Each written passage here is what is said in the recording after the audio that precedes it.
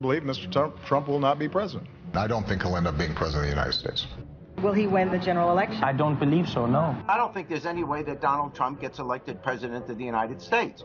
Tomorrow night, I think when Hillary Clinton wins, that Donald Trump will have lost this election from the very first day he announced. Donald Trump will have been kept from the White House by a big, beautiful brown wall.